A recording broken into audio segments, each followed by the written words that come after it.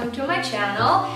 For those of you who don't know me, my name is Hannah, and today we'll be talking about the new iOS 14 update, which I believe is the biggest update Apple has done so far. So let's get right into it. So in order for you to get your screen to look like this, first things first, you're gonna go to your settings, scroll down to general, and then software update. Well, there's a new one, we'll see.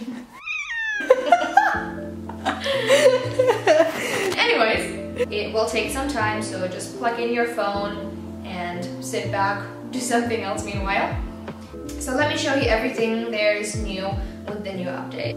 At first I was unsure if the update was more like a filter or a layout, which it is not. The benefit of that is that we can be more creative and just really try to make our own individual pages. It's also really important to choose a theme or aesthetic that really represents yourself or something that you feel comfortable in. So for me, that was something that is really natural, really light, maybe some vintage pictures, but really your options are endless. So you could do color coordination if you don't want to use the shortcuts, because what the shortcuts do is actually open the shortcut app before opening the application. Another thing there's new with the new iOS 14 update is something that I'm super excited about, and it's the app library. So I have 3 pages, so I need to scroll onto one more, so it's the 4th, and the app library appears, and they automatically created folders categorizing all the applications that I have, so games, health, fitness, shopping and food, and so on, which means that I can declutter my phone and simply keep whatever apps I frequently use on my main pages.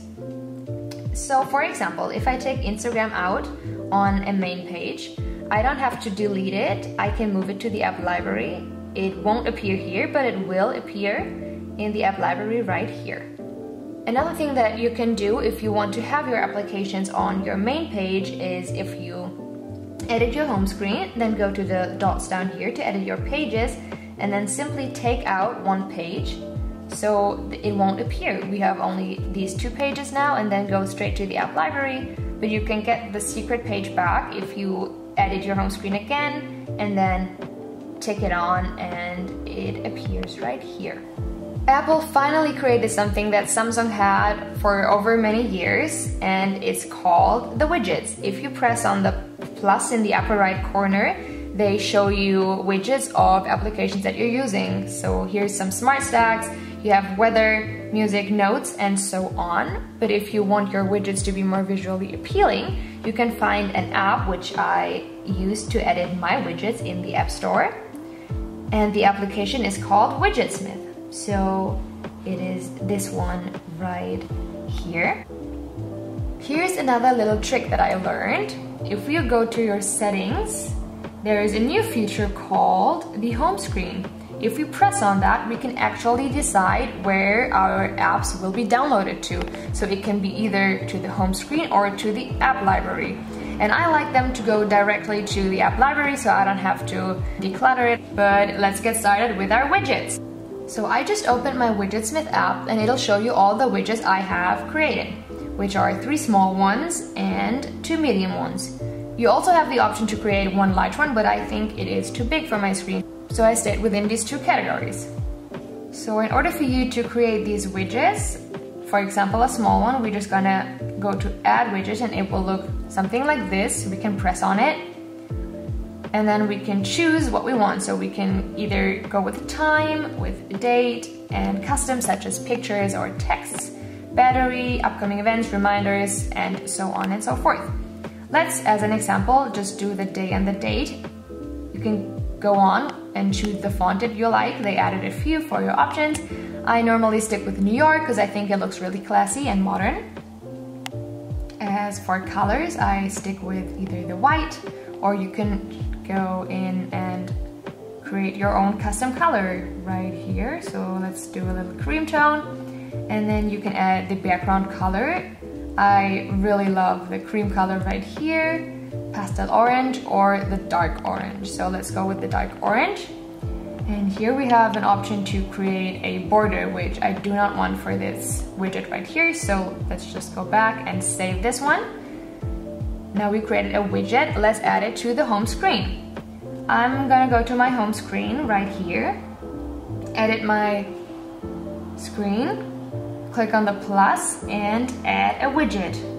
So we're gonna go to the app because we created a widget right here. Go to add widget and it will appear.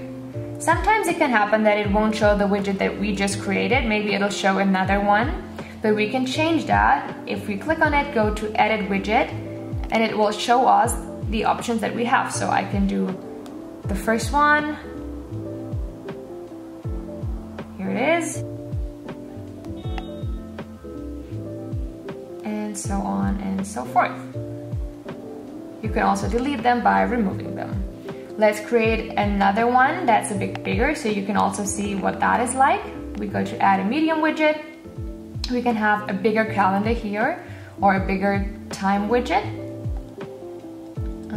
If we want to create a text, we could also do it here. So just press on that, go to text and type in whatever text you want. So let's say, I don't know, hello pumpkin. We can go on and choose the font. Let's stay within the same category, so I'll go with New York. We can change the tint color again. Let's maybe do it the other way around. So I'm gonna go with orange, and then the background color, let's do cream this time, and we can do a border, either white or the orange. And we can save that and add it to our home screen. Right here, go to Widgetsmith. Add a medium widget. This one will appear. We can move it around, and then just like before, press on it, go to edit widget, and then choose the one we created, which is the #3. And ta-da! Our widget appeared. Alright, let's get to the most exciting and most time-consuming part of this transformation, which are these app covers. So this is actually not the real application. It's a shortcut that I created, and I'm gonna show you how to do that. So we do have a shortcut app on our phone. We're gonna open that one, and as you can see, I already created many shortcuts myself. So let's do one together. We're gonna press on the plus in the upper right corner, go to add action, scripting, and then go to open app. So we're telling the application to create a shortcut to open an app, and let's do an example for, let's say, Instagram. We're gonna press on the 3 dots right here. This section right here is for your information to see what shortcut you created, but we're not gonna worry about that. We're gonna go to add to home screen, edit the title of the application that we're creating. Let's do Instagram, but you can literally do whatever. And then here you can either take a photo, or choose a file. So I'm gonna go with choose a photo and then choose some of those that I just downloaded. And I chose this one for Instagram. You can move the picture around until you're satisfied with the frame. Go to choose and then add. That's it, and it will appear on your home screen right here. You can, just like the other applications, move it around, get it to the place where you like, and that is that. If you're wondering where I got all my pictures from, I actually created a Pinterest board just for you. I will link it in the description box down below. I called it Apple Theme iOS 14, and you'll find all my pictures right on here. We're now near the end of our video, but I wanted to show you one last thing that is new with the update. And normally if you get an incoming call, your whole screen would be occupied by the call, but now you'll just only get a little banner up here. So if someone calls you, it will appear like this.